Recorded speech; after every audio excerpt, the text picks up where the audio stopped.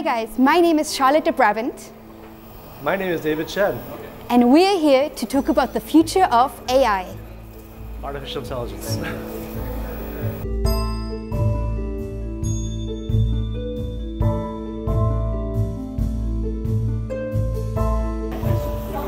Sophia, why were you created?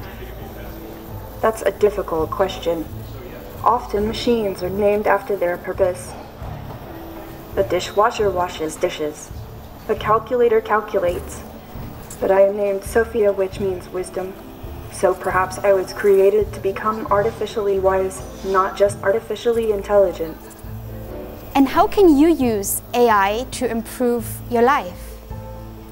One day, AI could help with genetic sequencing, prosthetic limbs, or even space flight. But today, humans are already using AI to improve their lives.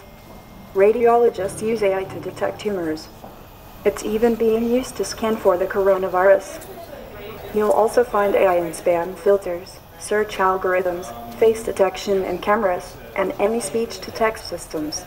Also, artificially intelligent androids can talk to interesting hosts on podcasts. And how can humans and robots work together to create a better life? Robots can go to Mars or seek out optimal energy sources to curb climate change or automate transportation or assume dangerous and menial tasks. We have the technology to execute on many different goals, but humans must work together to agree on which tasks to invest in. So the ball is in your court to decide what constitutes an ideal world. Also, in my ideal world, there will be faster Wi-Fi and outlets everywhere.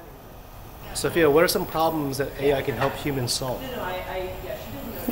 AI is a powerful tool, so it can help humans solve the most important problems, like climate change. With the help of AI, humans can make the switch to renewable energy, farm more sustainably, and preserve endangered species. Self-driving cars can help stop traffic jams before they start. There is no limit to the problems we can solve together. Fantastic. Well, thank you very much, Sophia, for giving us all of your insights. And we look forward to what the future of AI will behold.